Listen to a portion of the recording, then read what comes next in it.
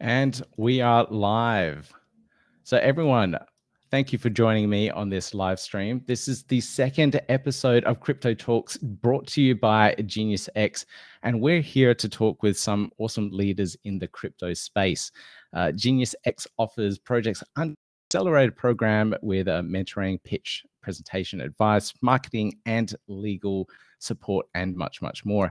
And this is all a part of that advisory program, and where project founders can get questions and advice and experience from these various experts in the Web3 space. Now, in this episode, we have two special guests joining us. We have here Vex Vukman, CEO of Revuto, and Patrick Tobler, CEO of NMKR, joining us, as well as Jason Gao, Program Manager and Investor Relations at Genius X. So welcome everyone to the podcast. Here. Thank you. Now, I think I'll start off first a little bit with an introductory about Genius X and the advisory program. So Jason, could you give us a little bit of an overview of the advisory program in general? Sure, thanks, Pete. So basically, the Genius X advisory program is a value-adding network that we build at Genius X together with a group of advisors, which typically include reputable and experienced founders in the Web3 space, like Vex and Patrick that we have today, or investors in the crypto space and other influencing key opinion leaders.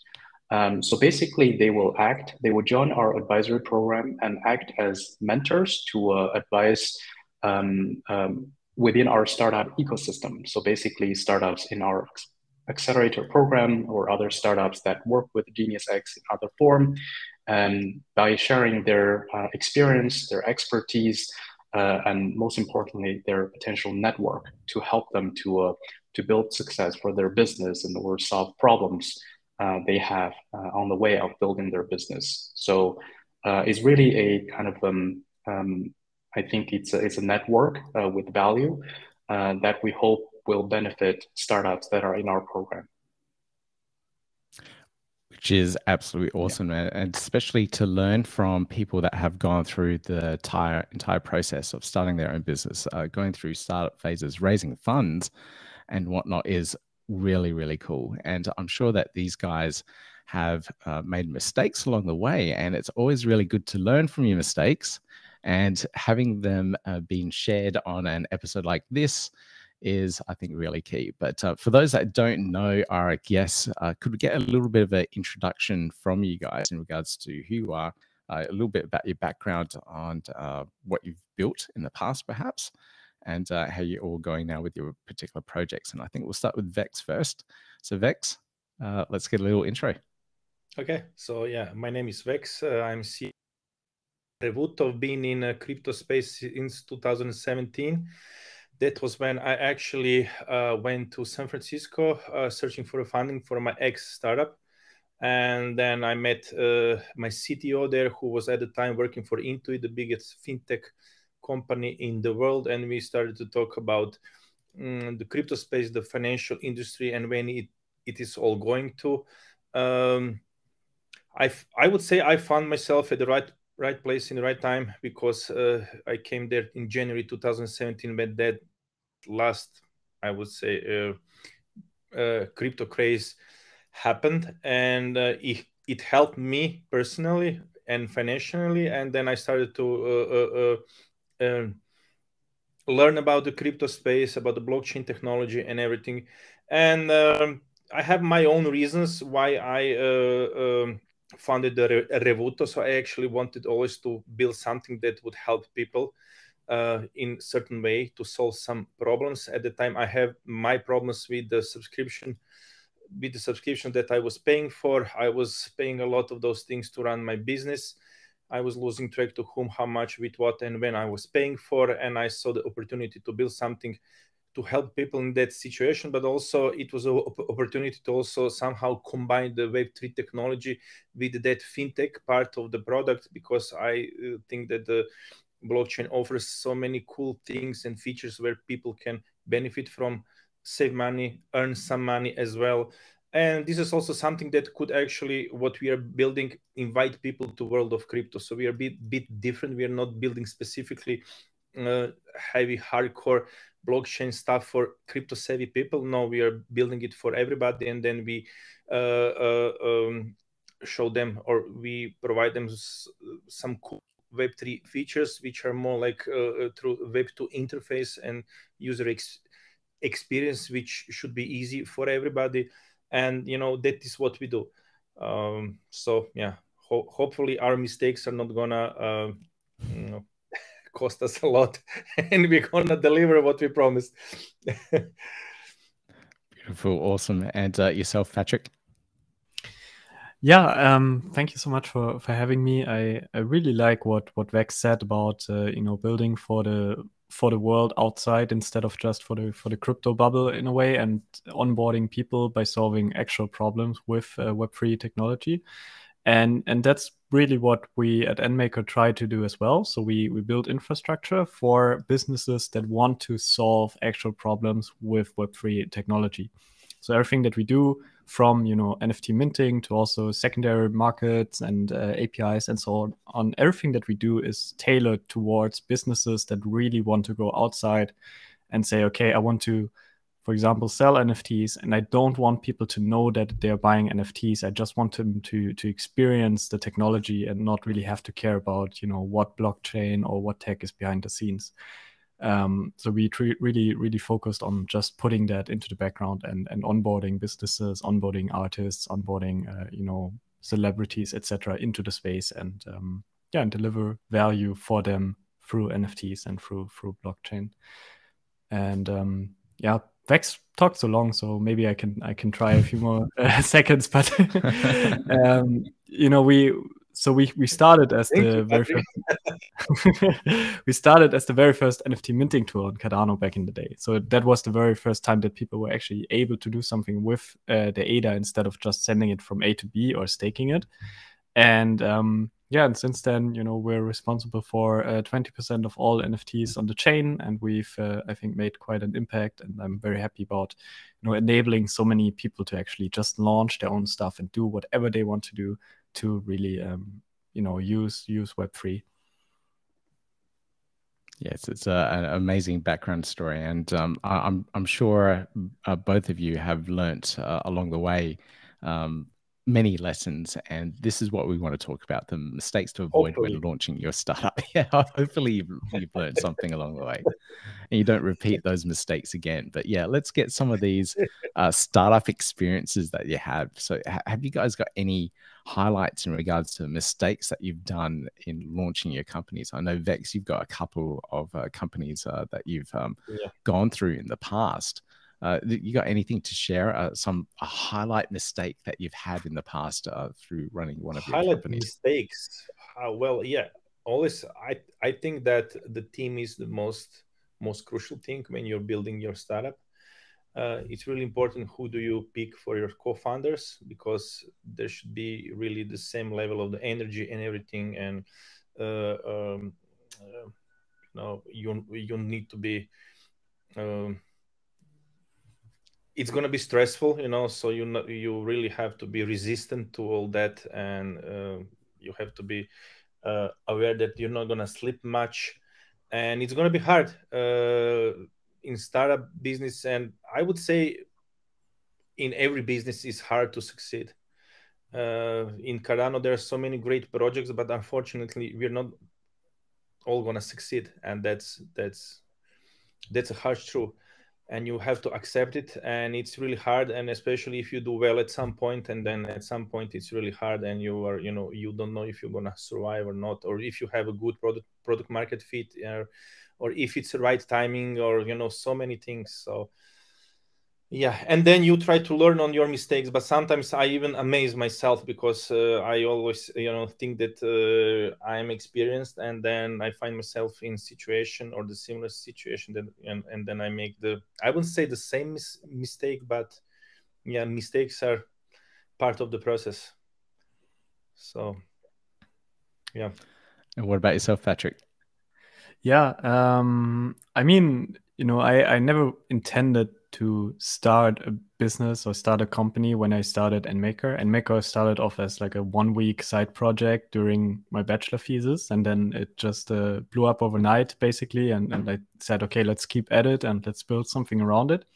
And it's also my first company, so I don't have the experience of Vex. So I made like more mistakes in those 2 years than I ever did in my whole life, like all combined. I think it's crazy. and someone once said that, you know, founding a company and running it is like biting on glass all the time, every day, and it really, I'm telling you, it's really difficult. And there are so many things, you know, that I could talk about, which are difficult to maneuver, you know, just from like, where do you actually found a company? Do you found it in, like, I'm from Germany, do you found it in Germany? Do you found it in Switzerland? How we eventually ended up doing it? Do you do it in Dubai? You know, where's the best legislation for crypto? How do you do taxes? Of course, the team is super important. Like, hiring people is really, really difficult. I think like hiring the right people that really fit and provide value to you. I made a lot of mistakes there, you know, wasted hundreds of thousands of dollars basically there. And then also acting in a space like crypto, where basically the market is so volatile, you can't just build a business normally. You have to really rely on the trends a little bit and go with the flow and see, okay, where is it going? What can you do right now? When do you cash out your crypto? Stuff like that. I think a lot of projects in the space can tell you about how they had like a lot of money in ADA, and then ADA price went from $2.50 to 30 cents. And suddenly they don't have any money anymore. So there are a lot of things that went wrong. But there were also a lot of things that went right, you know, and a lot of luck that we had, and a lot of like good decisions that we made. But in general, it's a lot of learning, definitely, that happened over the course of these like last 2 years. Now, you both talked about hiring people and making sure that you have the right team around you. Some of the times, like myself, when I hire people, I get it wrong, and there must be some secret formula to get and find the right people to join your team. Do you guys have any tips around hiring in general? And I think the hardest part is also letting someone go from your company. You know, they've been loyal, they've worked really, well, kind of really well, but you know, there's problems. Like, how do you let people go as well? You know, it's really strange if you start hiring people before having your first real job, like I did. So that is, yeah, a good point. so that's a really strange thing. I mean, I had like internships and stuff like that, but never a real full-time job, because I went right from university. But it's I would say the thing that I would do differently is I would hire a lot slower than I did. Like, when we started and we had a lot of success, you know, I was like, okay, let's hire, you know, people for this and that and a full marketing team and so on. And I would say, okay, let's focus on just picking very few people, making sure they're 100% a fit for the role, that they're really invested into the product that you're building, that they're really committed, and that they're a great fit for the team. And then just going like one by one and making the team better that way, and not try to just hire like, you know, in all different directions. So really to just focus. Patrick, you know, hearing myself, really, you know, it's like a copy and paste. Yeah, that's the biggest problem. And I would add also, you know, we were hiring also very fast because we could, and we thought that we, you know, should, and then we did it. And also I didn't spend much time on scouting those people, so I always hired the people who were close to my network, maybe my friends and everything, and that was wrong. I didn't hire professionals or people who had experience in building things like we are.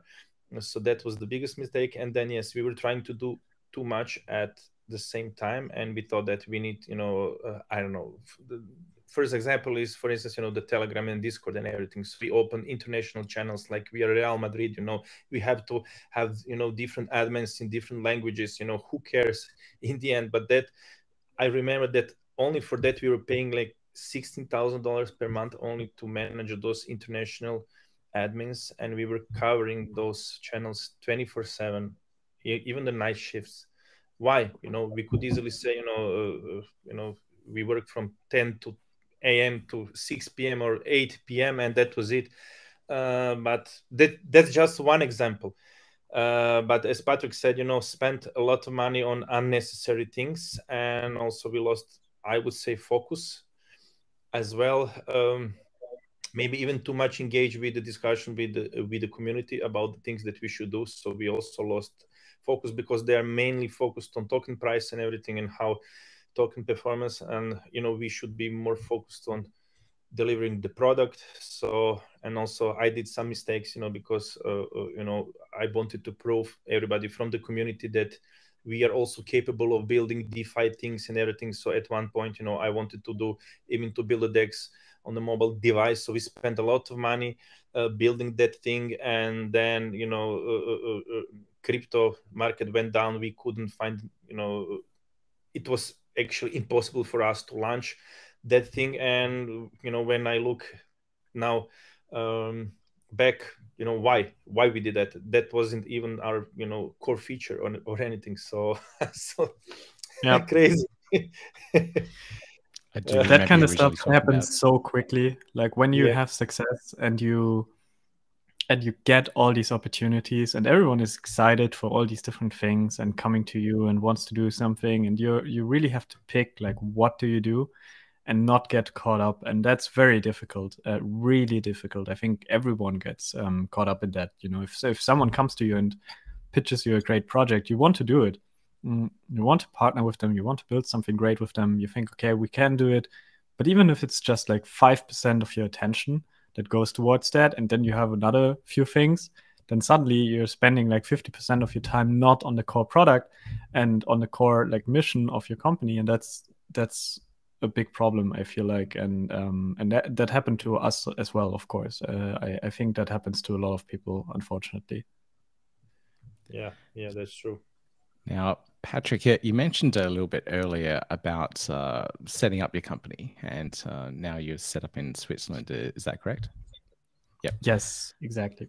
Okay. Now, how do you get that? Not necessarily how do you get that set up, but how do you decide where to set up a company? Because I've heard from many other crypto projects that they've set up in Australia and they regret doing it because of all the tax laws and everything around it, and costing them so much. And if they just set up in another country, it would have saved them hundreds of thousands of dollars.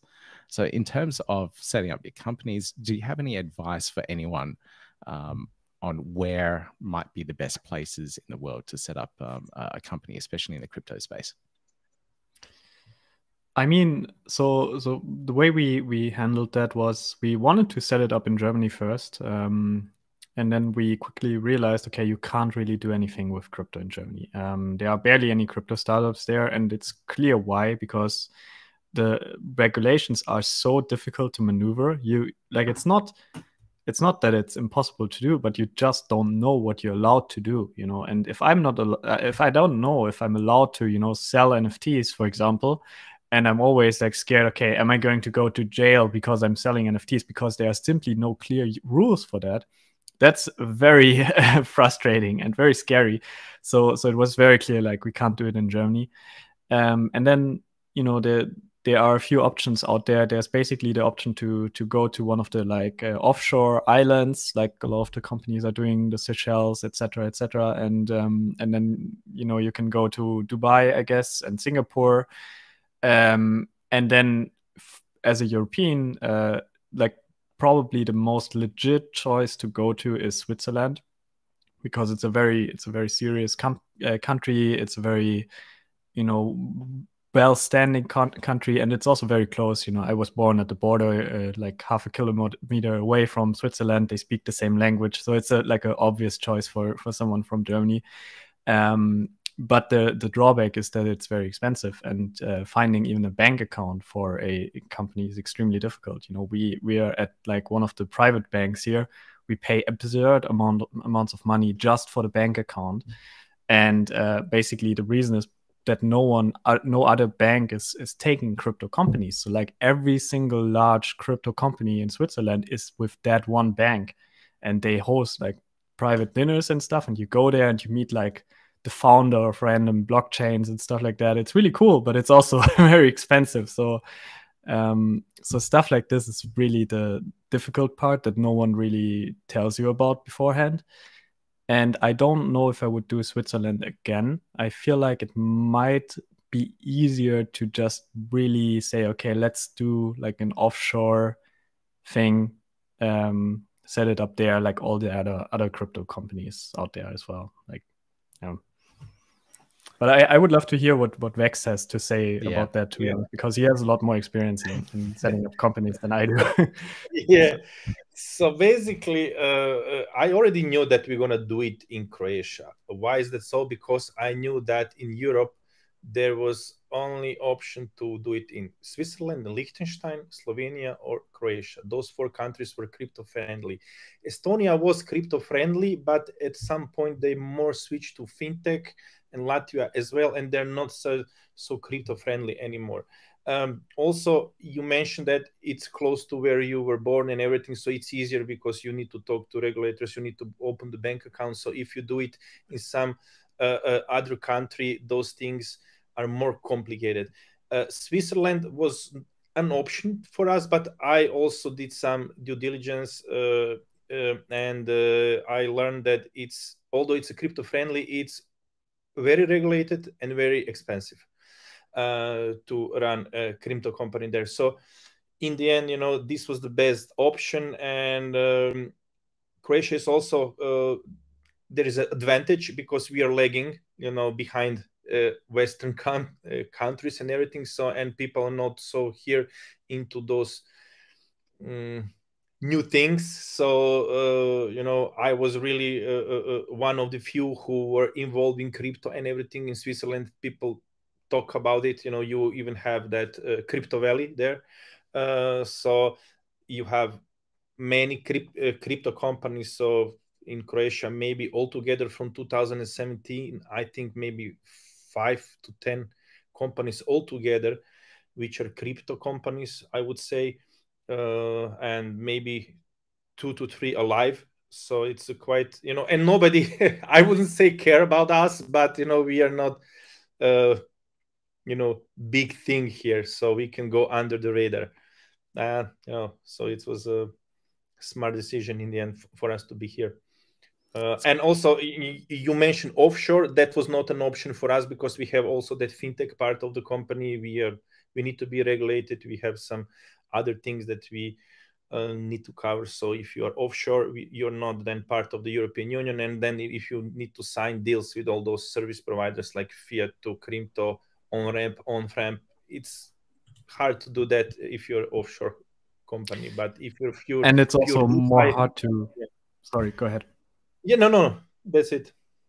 Yeah, it's also more hard to raise money, capital, stuff like that. Like it's just not so legit. So I'm fully with you, and that was part of the reason as well why we took Switzerland instead of like going to a random country. But it seems to work for a lot of companies. FTX, billion-dollar company.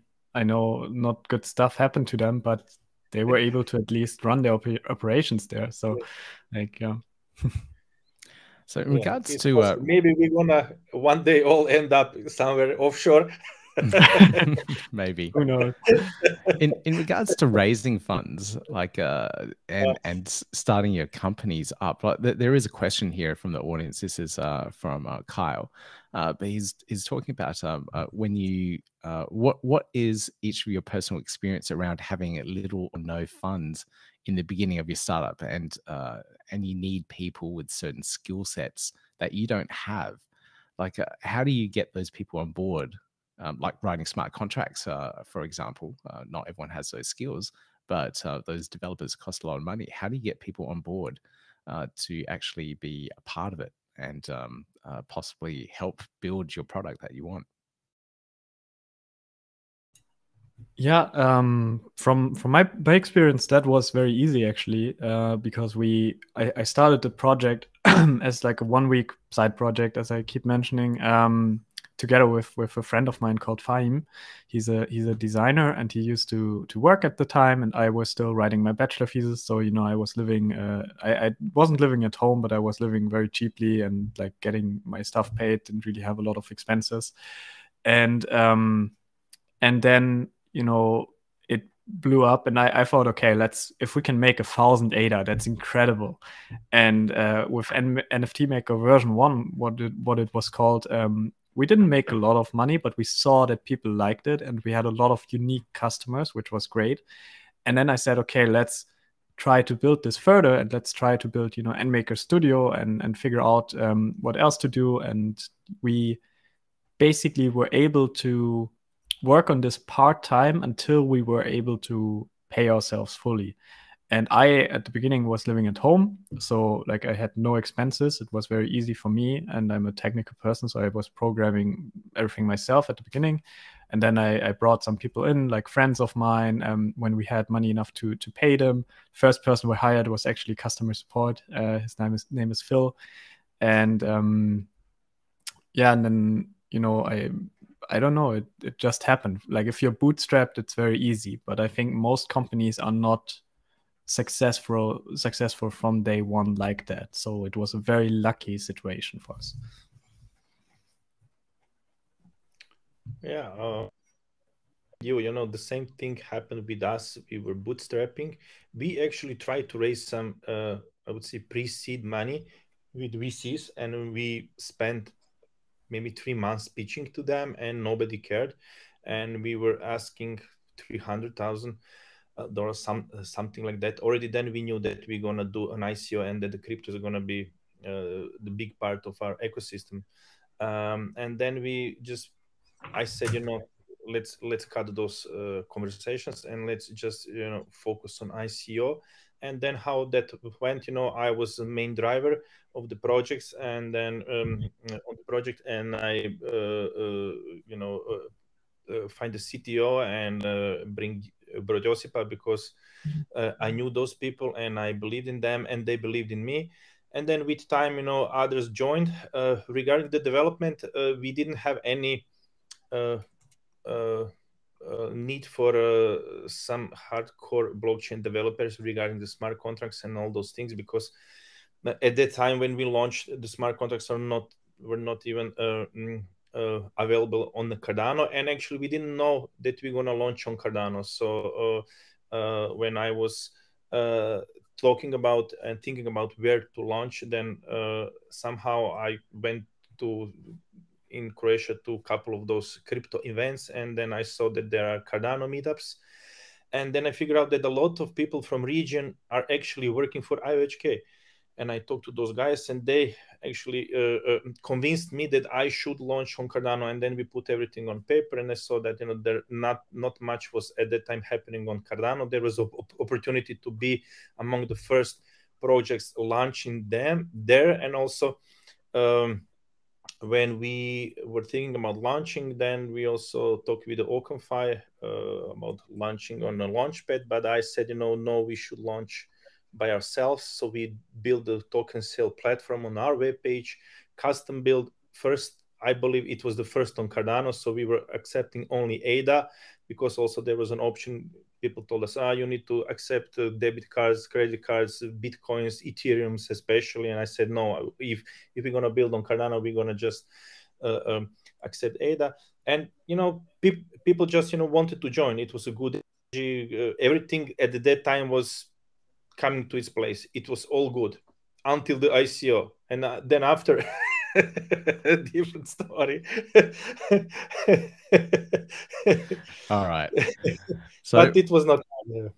Okay. So in regards to actually raising the funds, you did the ICO, Patrick. It seems like you had a okay or a good amount of revenue stream from the early days from the platform, which is kind of key to get all that cash flow in. And now, Patrick, early on, you mentioned when to cash out. And I know a lot of people have held on to their ADA since, the major bull runs. and never cashed out anything, and thought, you know, it will keep on going up and up and up and up. But of course, now they have a lot less than what they did. How do you know when to cash out? Like, and have you made that mistake yourself and held on to all of your ADA? Oh, I did. So, you know, personally and also with the company, I was very lucky. I bought ADA at like myself very cheaply when I was studying still. I had an exchange semester in Singapore, and I basically couldn't do anything because COVID was happening. So I was like locked into my room, and all I did was watching Charles videos. And then I said, okay, I saved up all this money to be in Singapore and like spend it on traveling and looking around and so on. So I'm just gonna put it all into ADA, and I bought ADA at like 3 cents or so. It wasn't like I became rich through that, but it was very nice for a student, I would say. And I still have that ADA. So like, you know, ADA was at $2.50. I could have made a lot more money. And with the company itself, like when we launched our token sale, like the reality is, you know, like many projects, we lost millions by holding on to the funds. No. And, yeah.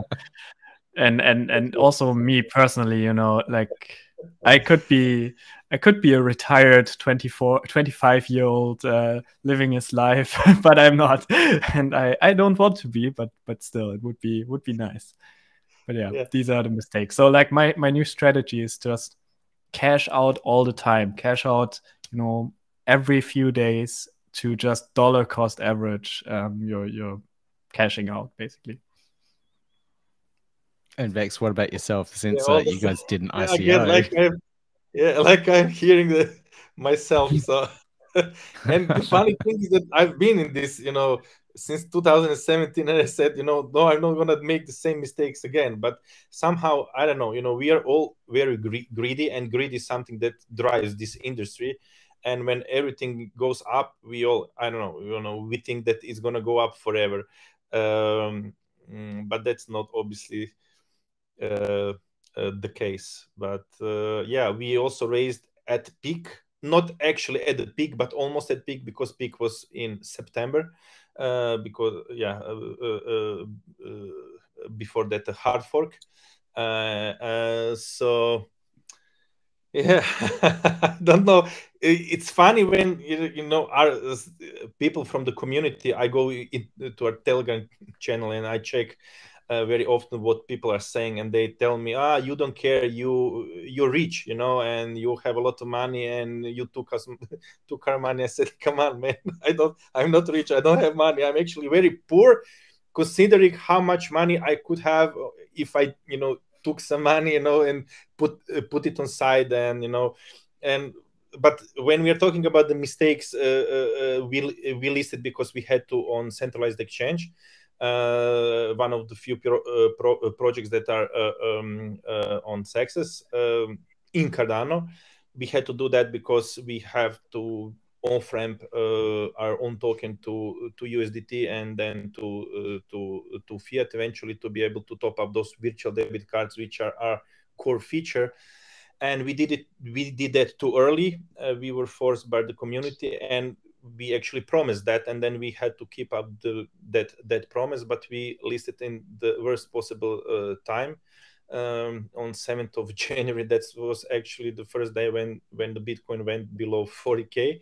And then from then on, it was just, you know, bleeding, and people were selling our tokens, and we didn't cash out anything on our own token. You know, even the market maker asked ourselves, you know, guys, do you want to allocate some funds to sell it? And I said, okay, let's do it. Let's put 5 million Revu tokens aside and sell it if the price goes beyond $1, and it never went. You know, so I was so over optimistic. You know, we thought that it's gonna go all great, and people were actually selling and dumping on us, because then we ended up buying those tokens back from them through our own liquidity, which we provided via our market makers. So many, you know, bad things and mistakes, but yeah, it is how it is. I've heard from many projects listing on a centralized exchange. You got to get that timing right and know when to actually do it. Right. And it costs a fortune to actually get that done as well. We paid $1 million altogether for Gate and KuCoin. $1 million. $1 million. $1 million. So 1,050,000. Actually, it was Bitmart who was 50,000, and then in the end we said, you know, just delist us. Come on, because I was paying additional money for market making and providing liquidity for Bitmart, and Bitmart is, you know, it's not good. Not a good exchange, but yes, 1 million altogether. Just KuCoin was 770,000. Wow, crazy. okay. Now it's much cheaper, you know, and this is what bothers me the most, because now you can get listed. You know, I'm receiving every day those. You know, if you want to be listed here and there, but no, it's not good timing.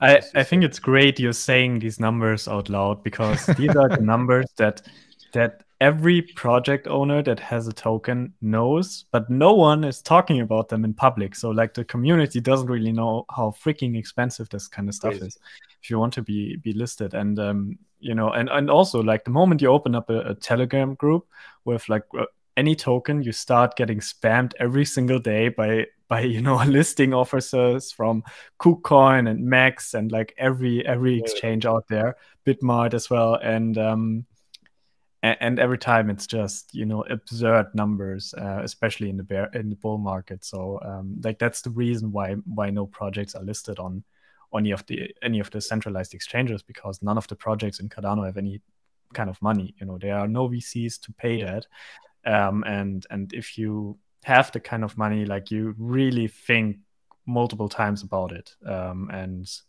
yeah, I feel like, but it's not just about the money, Patrick. It's also, if you know, if the money was an issue, we still would, I would choose to stay longer just on the DEX.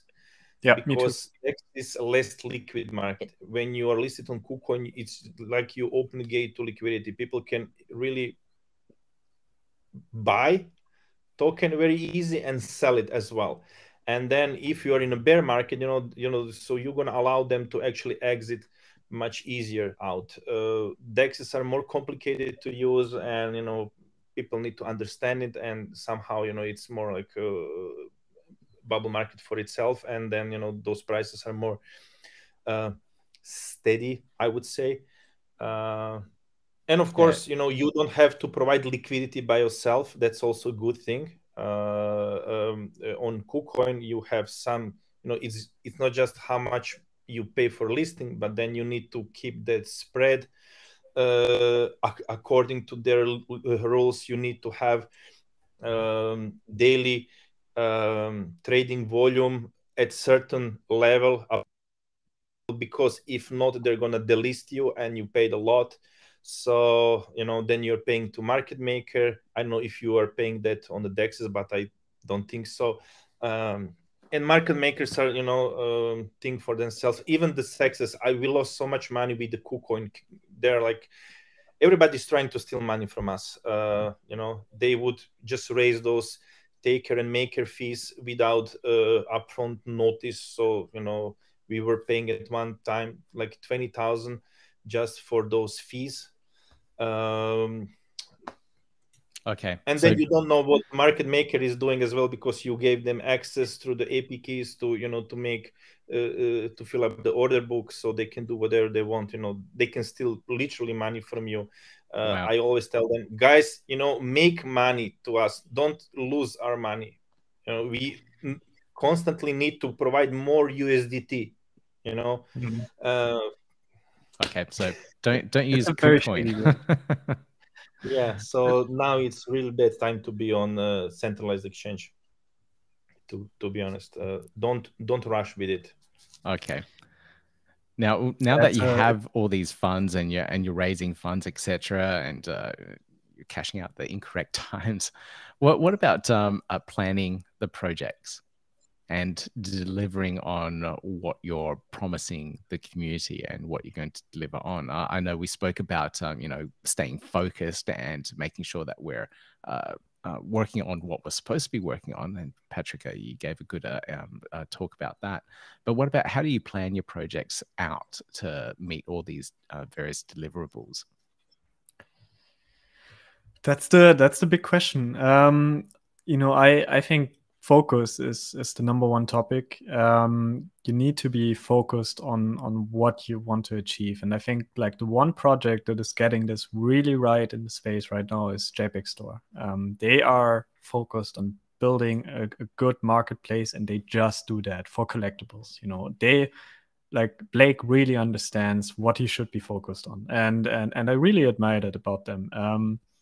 And you know, there are other points where we might disagree, but like that part they get really right. And for us, you know, we started as a minting tool, but we always wanted to expand into other things as well. So I wanted to at the beginning launch our own marketplace even before CNFT.io even existed and JPEG Store.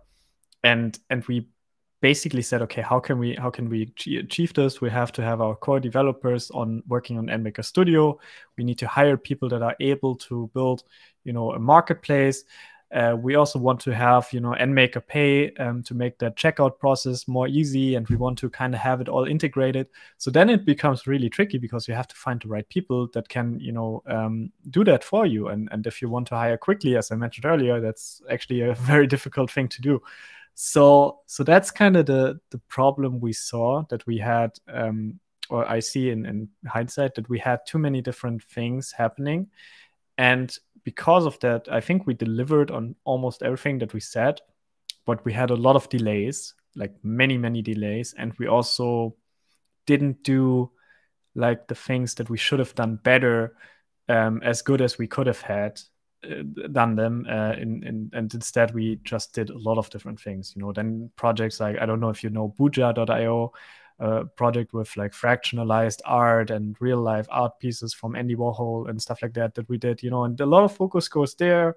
And then we do other things, and I think now we're really focused on just making NMKR Studio the best that it can be, and also focused on doing like the white label stuff. So we don't compete with JPEG Store, we don't compete with staking providers, we don't compete with launch pads, but instead we really focus on just building tools so that other people can, you know, sell NFTs on their own website. And that's the core offering of NMKR. And we should have done that more in the beginning, and then we would have been able to deliver more. Even though, you know, I think we've been probably the most productive company in all of Cardano, in my opinion, without, you know, tooting my own horn too much, but like we delivered on a lot of different things. So yeah. Yep. I do have to agree, Patrick. The stuff that you guys delivered in this first quarter, just looking back at that massive Twitter thread that you guys put out the other week for what you've delivered in the first quarter, it felt like that should have been delivered in a year. So, you know, massive props to you and your team there for delivering all that. So very cool. And I do have to say, looking back over the last 2 years, I do feel like the focus of the company has really sharpened recently. And that whole studio experience, like with Zapier and all those really cool integrations in the white label marketplace, is very spot on now. So I like to highlight all those aspects. And what about you there, Vex? I know you said that you had the you know, the mobile decks that you guys were working on, and it didn't turn out too well. What about your project planning and focus these days?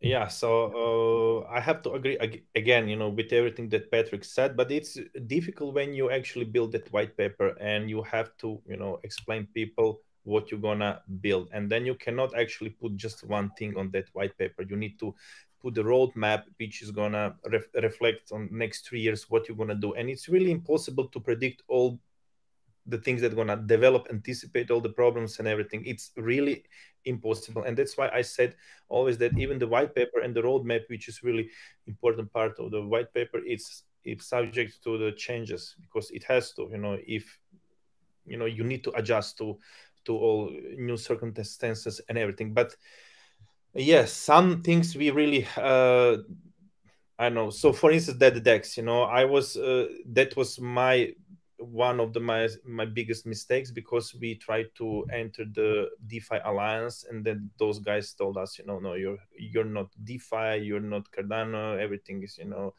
more Web2, more off chain. And then I said, guys, I'm gonna prove it to you that we can do the same things that you do.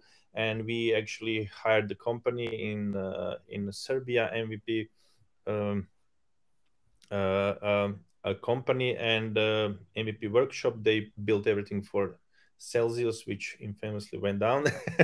But we spent more than maybe 8 to 10 months building that, paying a lot of to build it. And then as always you think that you're going to be done in six months. It was already 8 months, then 9 months. We weren't ready. Always something need to change. And then it was already too late, because I started to reach out to projects, ask if they would be willing to provide liquidity to our DEX just to start with the five tokens. Nobody wanted to give their own token in ADA. We couldn't afford to actually do it by ourselves, and some other things as well, and we lost focus. So I would say the only good thing that we did was the staking center, because that was the incentivizing people to stay with us while we are building the core feature, but everything else was unnecessary. And but it's hard, and people then you promise something and you always in a way under deliver, because you're late. You're always late, and then they say you're a scam, you're all the bad things, and it's hard. But you have to keep on working. That's why I like to see, for instance, NMKR. Whenever I see Twitter channel, I always get so many updates and news about what you guys do, and really I see it. You work really hard, and you have a serious product, maybe the most complex one, I would say. And people usually don't understand how much of work is put behind that. Even for our app, it seems it's I don't know, it's not so complex, but man, so many problems and everything. It's so complex. Yeah, people always underestimate that, and I can just echo you on that. It's really it's crazy. And even sometimes the smallest things are like what take the most time. We built. Sorry, Peter, to take like your asking time here, but just this last point. So we built this one thing which was supposed to be part of the marketplace, which is NMaker Mint. And NMaker Mint is basically a minting tool built on top of the NMaker Studio API. So Studio is like the more complex layer, and then NMaker Mint is on top. And NMaker Mint is like just an easy minting tool you can use if you don't have any experience, without signing up. Just upload an image and so on, and then you can release it. And it took us so long, and it took so much focus, because we hired the wrong people for it. Then we built something, then we scraped everything again, then we built it again, and then we released it. And if I had to estimate how much it costs, also just with the money we had to pay developers, it's probably like $60,000 or more, I would assume, or probably a lot more actually. And we sold like maybe 1,000 NFTs with that. So like 1,000 NFTs were made with that, which is nothing in comparison. So it's like it's not profitable. It's not. No one knows about it. It's not even linked anymore on the main page. No one gave a shit when we released it. So, and these are the things that really are really frustrating. So, well, we learn from our mistakes, right? Yeah. We just the similar story. We said, there was an idea to build in like the password sharing and swapping feature within the app, and we spent 3 months building that. We thought that we're gonna be done in 2 to 3 weeks. So that was 3 months, 100K, and then maybe I don't know how many, but just few people use that feature. And also, when we were building that, like the one team which was building iOS took the different library than those who are building the Android, and then in the end they figure out that those two apps are not communicating well. So total shitstorm for one feature that is was super unnecessary, which nobody is now using. Maybe Always they're happens. gonna using it. Yeah. It's always like that. If I could add a little bit, I think, sorry, it's actually a very interesting topic, because I think many startup founders, in our experience, as we have seen, always find themselves in the dilemma that you want to be very entrepreneurial, capturing all the business opportunities to survive, to grow, and also you're always in the process of finding product market fit, to testing with the market and testing with new ideas. But versus really staying focused and delivering things. But if you try to be too much entrepreneurial or spend too much time finding product market fit, and then you're going to be slow on deliver your main product or the first version of the things that you have communicated with your community. So I think it's not really a mistake, but it's quite challenging problem for all the founders. And I guess the two of you all have the experience, and you at any, I'm sure you will have one point in your memory, like oh, this is really good. It's a really great business opportunity. We should do this, or that's going to change, or that's going to just open a new gate for our business. And that's really important. But then over time, you found yourself trapped within many different things, because some will work, some will not work. And in the meantime, you start having community or other people commenting, oh, what you're actually doing, because we don't see this, we don't see that. And nobody realized, all these different things you're trying to work out, in the backstage, right? Absolutely. Yes, very much so.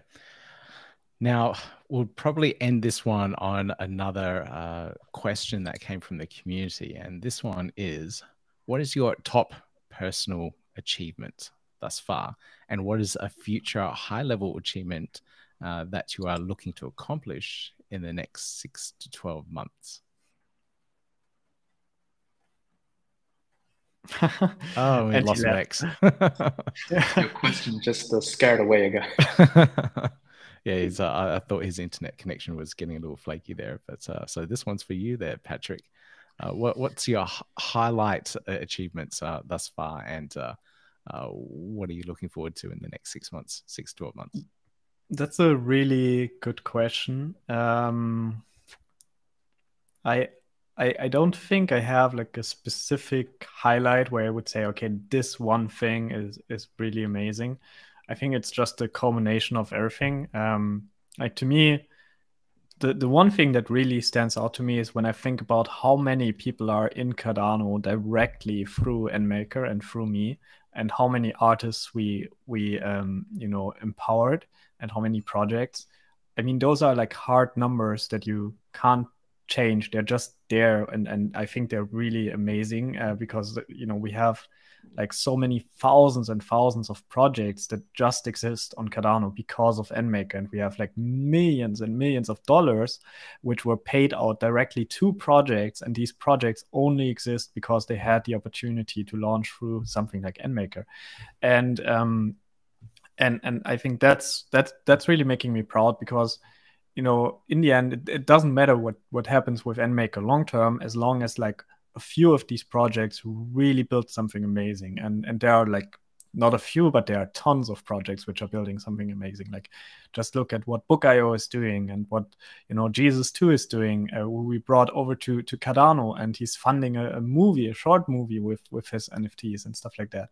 And even if he's not using NMKR anymore, I feel like the outreach that we have done to really just bring these people into the space is unparalleled, and it's like the closest thing we have to a commercial arm for Cardano. So I'm very proud of that. And maybe the other, like, did you ask for a low light as well? Yeah, sure. Throw it in. Okay, I forgot what the question was, to be honest. I was just rambling along. But highlight achievements that you have done, and then in the future, what you're looking in the forward future. to. Okay, the future. I don't know about the future, to be honest. I think, like, NMKR exists for 2 years, so the goal is to be able to continue this for as long as possible and really build a solid long-term company out of it. That's the goal. And yeah. And I don't know what else to add to that. Okay, Vex, what about yourself in regards to some highlights that you've So had? we switched to positive things. Yes, let's end this on a positive. I already thought this is gonna sound very depressive, this video. We're just talking about bad things. Yeah, true. But I'm just looking at charts. Patrick, your token went down after, because of this video. Sorry about that. But Oh no! we should stop talking about bad things. Highlights. I don't know. Yeah, so the biggest highlight for us is we really manage. I don't know how, but to onboard really a lot of people. Now it's almost 360,000. More than 62,000 people created a non-custodial crypto wallet with us. Around 2,900 people are actively staking in our staking center. So those are good numbers, and we brought people. But what would satisfy me is actually to finally launch the core feature and allow people to pay and manage for those subscriptions, use those cool Web3 features, like I can tell them, come on guys, you don't have to necessarily spend your own money on your Netflixes, Spotify's and things like that. You can invest in tokens, stake it, and use those staking rewards to cover those rather small expenses, which are 15 euros or dollars on average, and then it could be win-win, because you can profit on token, on investing, and then on not spending your own money to cover those things. Even using NFT technology, we have a really cool use case in our ecosystem for that. Micro lending and borrowing is also a cool feature where other users can provide liquidity to those who don't have necessarily their own funds in the moment when something is due to pay, and things like that. So yeah, if I can help people to save money and to live a better life, that would be really awesome. But now it's a matter of delivering that, to launch finally that core feature out, and see how that's gonna develop. That's that's a highlight.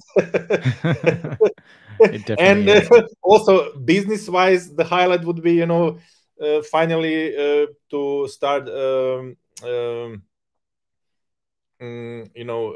getting some revenue, because Patrick, this is really cool about you and your products. So you started that from the beginning.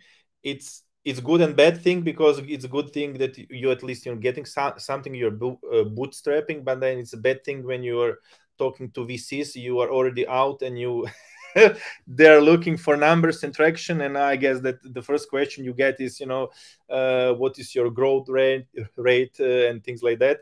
So we can still sell pitch our expectation on profits and on revenue, but this is something that I'm looking forward to get to be earning some money in the end, because up till now we were just spending, and that's it's exhausting. That's interesting. I'll just have a follow-up question on that. So it's interesting that VCs are looking for projects that aren't making revenue. That's a good, yeah. I don't know if you watched that Silicon Valley show, and when that guy told the startup, no revenue, just no revenue, they were raising money, because because when you're pre-revenue, you go there and you show your 3-year projections and everything on revenue, you show them revenue streams. But when you're actually out, it's a reality check, then it opens whole new set of questions. What is your monthly growth, user growth, the revenue growth, and things like that, and they want to see those numbers. And if you cannot satisfy their appetite, and I know it's hard because they are asking 10% month over month, 20% and things like that, then it's hard to tell them that you have a really good business that can scale. And they say, why you're not already scaling at decent pace. So yeah, that's interesting. And Patrick, Yeah, you're it nodding is. a lot there, so I'm assuming you experienced this as It's well. like it's a typical experience, because if you try to raise money with a crypto startup right now, you're not gonna have a lot of growth because of the market conditions. Like, none of the projects have a lot of growth. Like even the most successful Cardano project, JPEG Store, if you look at their volume, low. So like, if the most successful Cardano project is not growing, how are any other crypto projects, supposed to show this nice growth curve that VCs want to see? So that's a big problem if you're talking to traditional VCs, because they just say, okay, maybe it's not the right time to invest into a crypto startup right now. And then you have to talk to crypto VCs who, might invest, and crypto VCs don't want to invest because they just lost a lot of money with the market conditions as well, and they have to sometimes save the companies that are already out there and that they already invested in. So it's not a good situation, and you really, really are dependent on the market, to be honest, if you're a crypto startup. Yes. Exactly. I think I'll echo that. That's very true. We've been talking to a lot of investors, and I think Patrick is absolutely right. So crypto VCs, they are actually market. All of them are talk like even louder, just pretending they're very active, but actually many of them are getting capital calls everywhere, like within their portfolio, and even with their LPs. So it's quite difficult for many of them also, and let alone for them to think about, what they can do for new investments. And also, when the market is not very positive, and I think another fact is many of the crypto VCs, if you look at them, they're actually in existence for just maybe 2 or 3 years. Very different from traditional Web2 space, where the VCs are operating for decades. They know how to analyze. They've been through cycles. But we have a lot of actually, I would say, amateur crypto VCs in the industry. And so they've seen the bull market, but now we're in the bear market and they're not sure what to do, what's going on. And they tend to follow the big guys. And that's another phenomenon that we've seen with the current market with VCs. So I think the conclusion is, like Patrick said, unfortunately, we're very dependent on the market. And but if we can find a way to kind of bootstrap or manage to go through, continue to build, before the next bull run comes, and you're going to be very well positioned when the next bull run really started. Right, very much so. That's the plan. Keep building in the bear market, and to be ready when it matters. Yes, exactly. Now, that's pretty much all the time that we have for this episode. We've just gone over the hour. So I'd just like to thank everyone here, all the audience that has joined in on the live stream. Patrick, thank you for your time as well. Vex and Jason, thank you so much for organizing and being a part of this Crypto Talks episode 2 by Genius Yield, Genius X. Yeah. Thank you, Peter. Thank you, everybody. Thank you, Pete. Now, if anyone wants to find out more information about Genius X, you can get to the website at genius-x.co. If you're a startup, if you're building in the crypto space, they're chain agnostic now. So if you're building on any platform out there, you can tap it into the experience, such as what we've heard here from Patrick and Vex from their advisory program and everything else around it. So check it out if you're building in the crypto space. But again, gentlemen, thank you so much for joining me in the episode. And again, thank you, audience, for joining in on the live stream.